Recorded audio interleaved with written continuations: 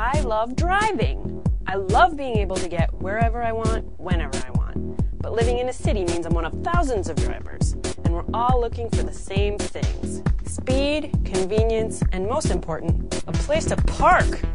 Add in pollution and other problems, and it's easy to see why we need to find better ways to get from point A to point B.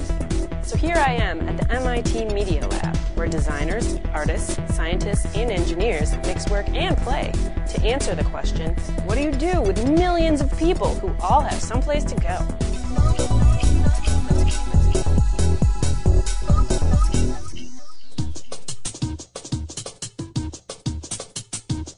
Vehicles are obviously a big part of cities. How can we make the car a better citizen to the city?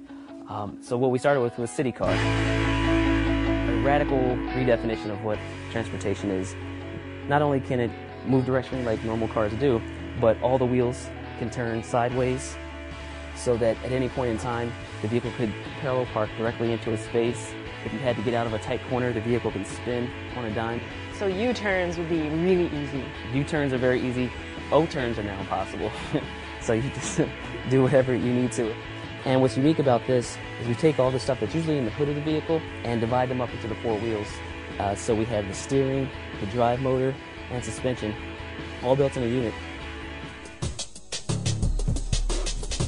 With electric motors in the wheels, there's no need for an engine up front.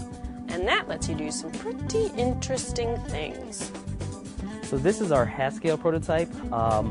What we've done is introduced a linkage that allows the vehicle to fold up so that it takes half the footprint. So pretty much instantly the car is half as long. Yes. Cool. So the cars are fully electric, more mobile, and they fold and stack, like shopping carts. The idea is so that when it is folded up, we can take a little bit of space and also just give some space back to the city, which can be used for more green areas.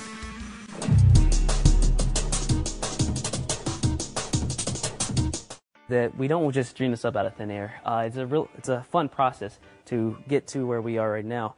And sometimes we use tools that are maybe a little more crude. For example, just using plywood or cardboard to figure out how does the vehicle fold up.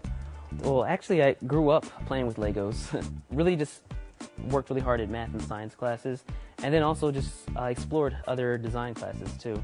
So arts, etc. And what works very well for our project is we have people that have all different types of backgrounds that can influence the vehicle itself. Okay. Okay, well, I don't see a steering wheel here. What's going on? Yeah, that's a good point. We don't use a traditional steering wheel. Instead, we control everything through a computer. And what this does is allows a lot of freedom for design. Not only can we have the freedom of design of how we control the vehicle, now we've freed the interior up to be designed differently.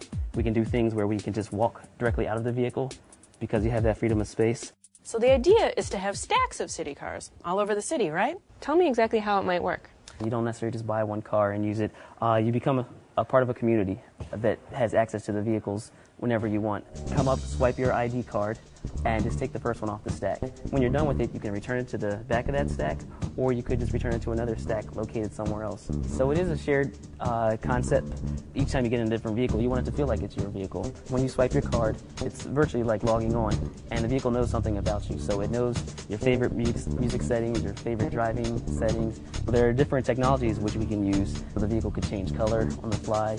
You could have animated flames on the side of the vehicle if you wanted to. So it's really about using the technology wisely so that each time you get in it, it's your vehicle. So it's almost like having a home page where you log in and all your own settings automatically get downloaded to the car and it knows what you want. Yes. It will become my new best friend. Yes. When I was 16 and wanted to meet up with friends, it was either Mom's minivan or Rock the Cadillac. Now imagine, in a few years, you can get the call from your friends, find a stack of city cars, and roll out in a custom ride that will look the way you want, play your music, and get you there in style. Not only that, you're doing your part to make the city a better place. With support from the National Science Foundation, Will and his mentor, Bill Mitchell, are working hard to improve the environment around us. CityCar is part of the Smart Cities Group, which aims to revolutionize the way we create and operate vehicles, buildings, entire cities. And the best part is, it never ends. You think you have a better idea? Figure out how to make it happen. Because we all have places to go.